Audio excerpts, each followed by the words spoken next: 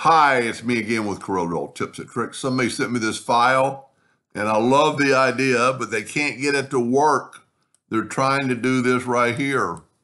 That's a pretty cool, I think we could even play with that a little bit more, because I actually made the lines thicker. I could make them a little thinner, and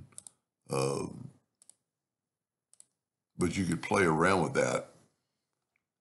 And also you could always bring the outline. I just did this one, so I know it works. You could always bring the outline down and really make it stand out. But he's having trouble using the interactive, or not the interactive fill tool, the Intersect tool that he was watching one of my videos. So I know, and then he told me how he did this on a second email.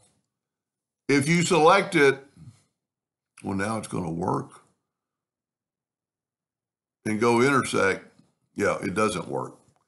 So, and this is why it doesn't work, and this is kind of the telltale sign of why it doesn't work. If we back up here and select it again, you will notice down here, there's 4 objects. Well, for the Intersect tool to work, you only need 2. So what he did, he blended this. So I'm just going to do it from start. And I'm going to take his text, which he converted to a curve, which is good, but I think it's like Cooper or something. And he told me he used the distort tool on Zipper. So go to the distort tool and pick Zipper, and then start adding nodes. So you put one in the middle and just keep clicking, and well, no, that's the wrong side. Start right here and see it's adding nodes. Then start adding this, and it's going to give you your points. And then go right here to smooth, and it turns it smooth. So here's what he did wrong. He made a duplicate of it. He selected them both. He went to effects and blended it. And I've already done this. I've blended it 50 times. Here's where he went wrong. You need to select it all, go up to object, and break the blend apart. Then you actually need to go select it, group. And whenever you get the option of ungroup all, now group it back together.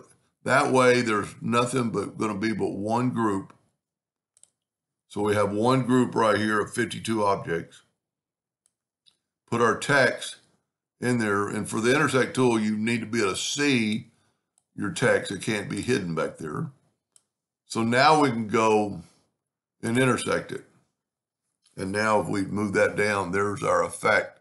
And you can always take your outline and move it around there.